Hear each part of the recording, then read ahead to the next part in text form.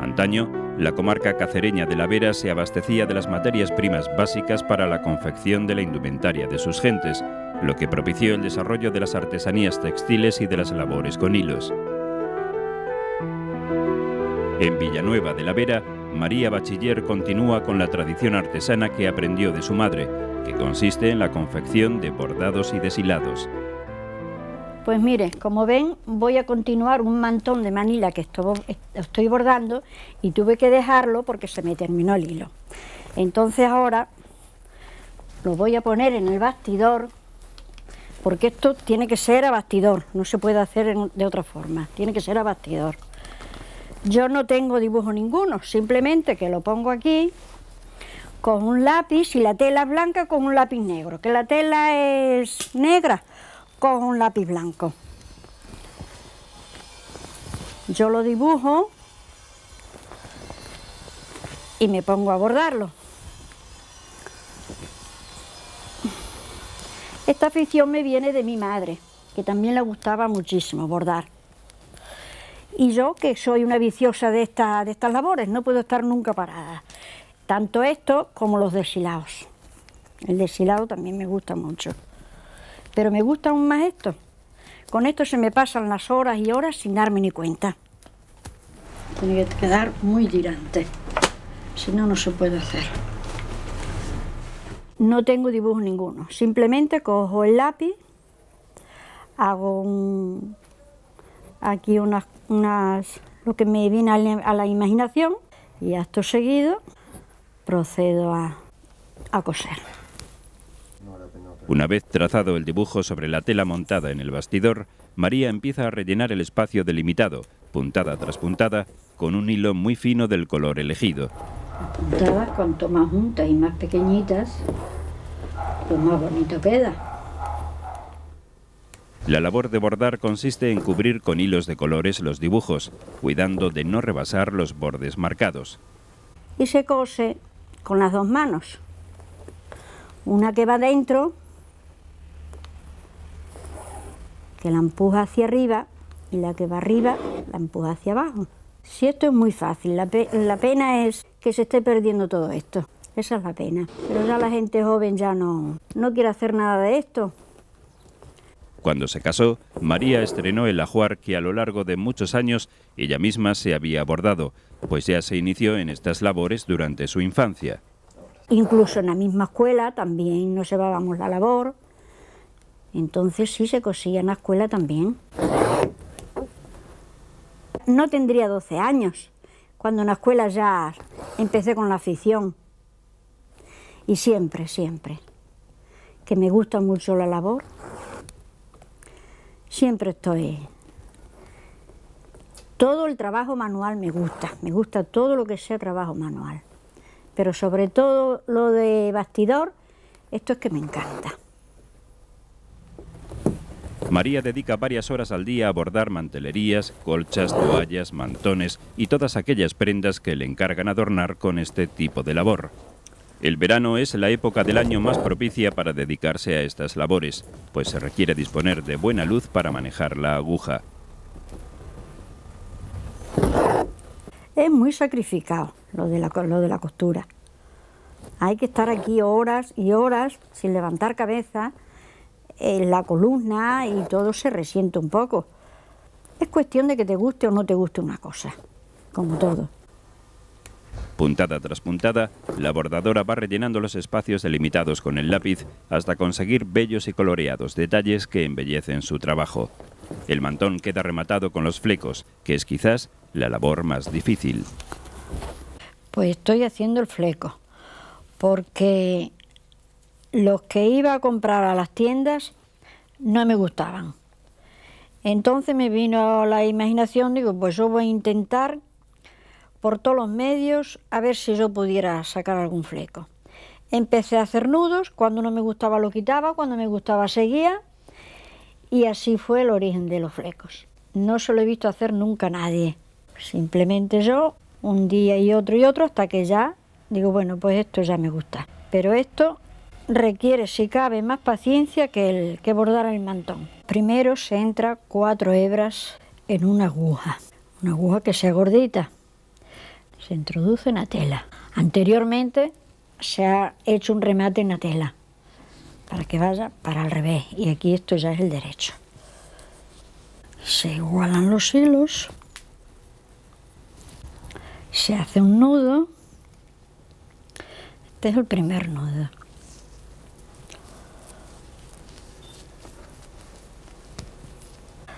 Ahora se coge mitad del anterior y mitad de este.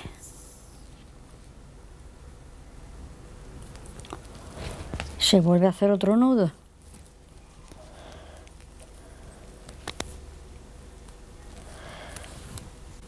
Y se sigue haciendo igual, mitad del anterior y mitad de ese. Un trocito así. Y después al llegar aquí ya es otro punto.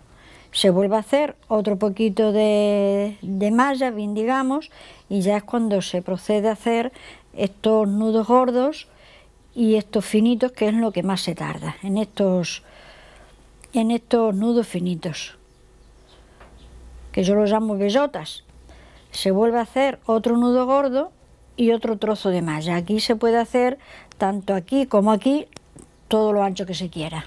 Y así simplemente es como se hace, cogiendo siempre mitad de un lado y mitad de otro. Las bellotas suelo llamarlo a estos nudos más gordos, y estos trocitos que lleva aquí en este enrejado, que lleva esa piña de nudos pequeñitos, que eso es lo más difícil de hacer. Además de los bordados con dibujos propios de La Vera, María también es una especialista en las labores de deshilado. La tela se puede hacer, esta es de tela de algodón, pero se suele hacer también en tela de tergal para las mantelerías, en tela de hilo, para toallas, sábanas, mantelerías, todo tipo de tela. Esta es tela de sábana. Para toallas, para colchas, para sábanas como es esto, en estores, en cortinas, en todos los sitios que se quiera se puede echar el deshilado. Para realizar los deshilados no es necesario el bastidor, solo aguja e hilo y una almohadilla sobre las piernas. Una almohadilla que se pone encima de las rodillas con el fin de que suba más arriba la labor y no tengas que agachar tanto la cabeza, que es más cómodo así, por la comodidad. Esto es un deshilado, solo que en lugar de hacer simplemente una vainica, pues me he puesto a hacer otra vainica por debajo y hago este deshilado, que es pequeñito, pero ya aparenta más que la vainica simple. Al sacarlo queda este hueco, pero una vez ya que se va haciendo la labor, se va rellenando y ya queda todo al cubierto. Esto es un deshilado simple, se llama, bueno, el de la rosita, porque lleva como una rosita aquí. Hay que coger los mismos hilos arriba en la vainica que abajo, para confrontar, después que se cortan, para que puedan salir todos iguales, si no, no se puede hacer el deshilado. Tiene que confrontar los de arriba con los de abajo. Hay que contar todos los hilos. Si no va hilo por hilo, no sale bien el deshilado. Este se llama el patileado o el zurcido. Después el de la cruz, ese es más bien de la gartera, que se llama el de la cruceta, ese es de la gartera. Pero este es de aquí, de toda la vida, y es más antiguo todavía que ese otro. El deshilado suele ser más difícil porque hay que contar los hilos, y si te equivocas en alguno ya no va bien. Hay que contar los hilos, que confronten los de abajo con los de arriba, y los de los lados también tienen que confrontar todos, si no, no se puede sacar después una vez que están cortados. Esta labor es una de las más sencillas dentro de los deshilados, pero María también realiza algunas más complejas en las que combina el bordado y el deshilado. Estoy cortando los hilos. A continuación tengo que sacarlos con una pinza y después hacer el sembrado y el cuajado. Pero lo primero que hay que hacer es la labor esta y después ahora cortar, sacar los hilos, sembrar y cuajar. Primero se hace esta labor, que tiene que ir todo a hilo contado, porque si no va todo bien a hilo contado, no confrontan unos con otros y al cortarlo no se puede hacer después lo que se quiere hacer, el sembrado y el cuajado. Ahora voy a cortar los hilos. Una vez los hilos cortados, después empiezo a hacer el sembrado y por último el cuajado. Pues con una tijera cortando una cabeza así y una cabeza no. Ahí va una cabeza así, una cabeza no. Hay que cortar siempre el que va dentro, el que va en el rincón. Esto lleva mucho trabajo porque tiene que ir todo, que no te puedes equivocar ni en un hilo, ni al cortar, ni al coserlo, ni al cortarlo.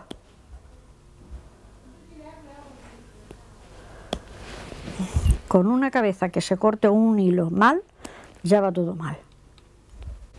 Esto es el tercer paso. Primero paso la labor, segundo paso cortar y al tercer paso sacar los hilos. Hay que sacarlos todos, quedar el cuadro libre para después hacer el sembrado.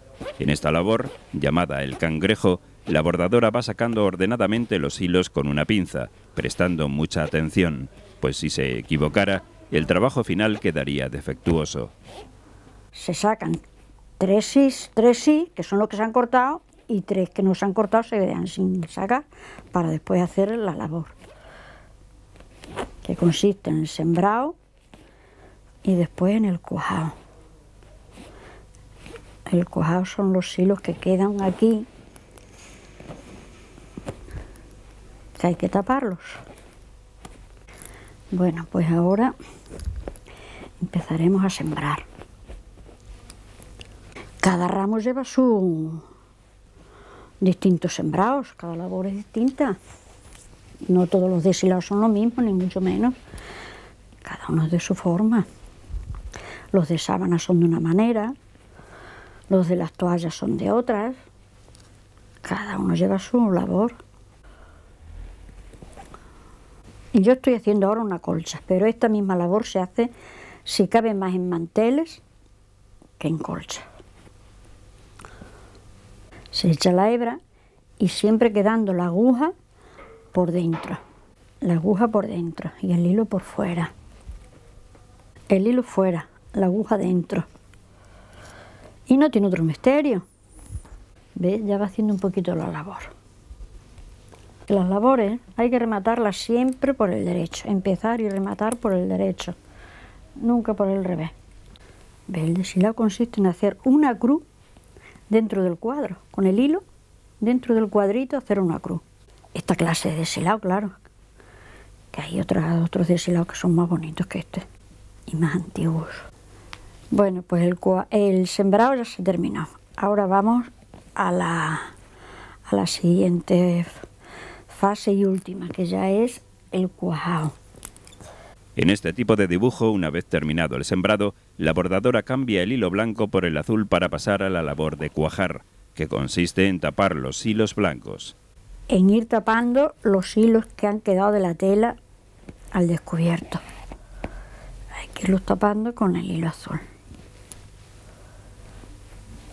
para que así resalte más la labor que anteriormente hemos hecho con el hilo blanco. Hay que esconder bien las puntadas para que se vea lo menos posible. En la labor de cuajar se pueden utilizar hilos de diferentes colores y tonalidades. Por eso salen más trocitos más claros y trocitos más oscuros, claro, porque es matizado. La calidad de las telas también es importante, pues contribuye a resaltar mejor el dibujo. Bueno, la mejor tela que hay es la de hilo, la tela de hilo. Lo que pasa es que es la más cara. Y se suele hacer más en esta otra que es de tergal. Además, para lavarla y plancharla se plancha mucho mejor esta. Esta no le hace falta casi plancha. Y la de hilo es mucho más costoso el plancharlo. Bueno, pues ya está terminado. Este ya está terminado. El resultado es este. Así es como queda una vez ya sembrado y cuajado. Este es el sembrado y esto azul es el cuajado. Ahora vamos a proceder a cortar uno de estos cuadritos, que es la labor también con deshilado, pero más pequeñito, y es la labor distinta. 3 hilos se cortan y 3 se dejan. 3 se cortan y 3 se dejan. Y hay que hacerlo siempre terminando en nones. Las puntadas estas, en cualquier labor de deshilado, tienen que acabar en nones, para que salga bien el deshilado, porque si termina en pares, no se puede hacer. Tiene que terminar en nones. ¿Ves? Hay 3 hilos, se quedan 3 y se sacan los otros 3 cortados. Se quedan esos 3 sin cortar y se sacan los 3 cortados. Y tiene que acabar siempre en nones, porque si termina en pares ya no queda bien. Como ves, aquí hay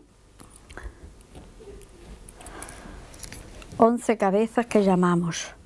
Si en vez de ser 11 cabezas fuesen 12, ya no quedaría bien, lo mismo en este lado que en este. Y tienen que ser igual en un lado que en otro. Una vez que he terminado de sacar, pues ahora voy a hacer el sembrado, que como es tan pequeñito, se termina enseguida.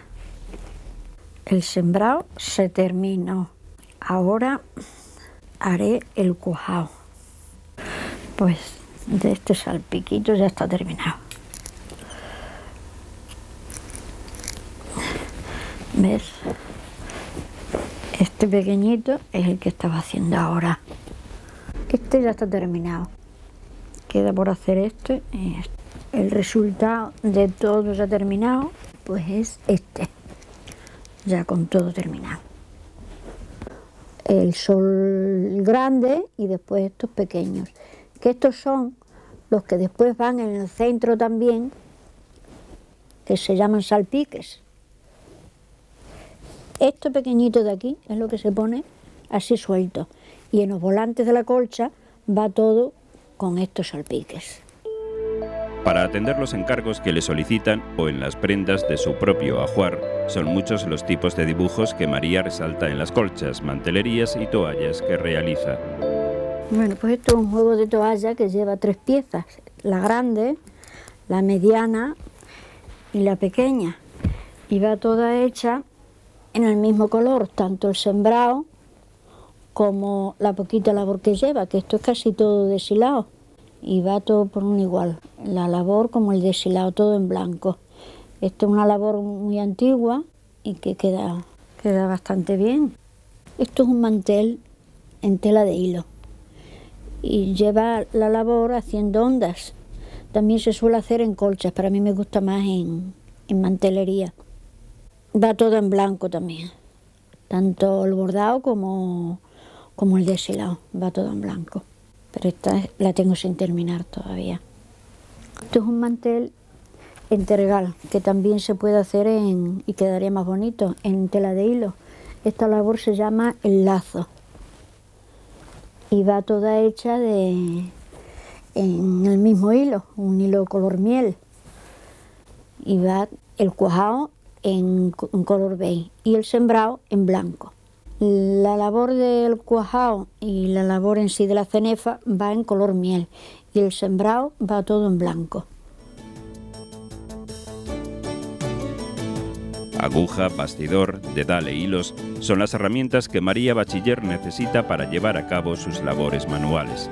Hoy Por su gran experiencia y por su vocación, María se ha convertido en un exponente de la tradición de los bordados y los deshilados en Villanueva de La Vera. Soy Eugenio Monesma, director y productor del documental que acabas de ver. Si te ha gustado, te animo a que te suscribas activando las notificaciones desde la campanita y así podrás disfrutar de los cientos de documentales que ya tengo en el canal y de los que semanalmente voy a ir subiendo.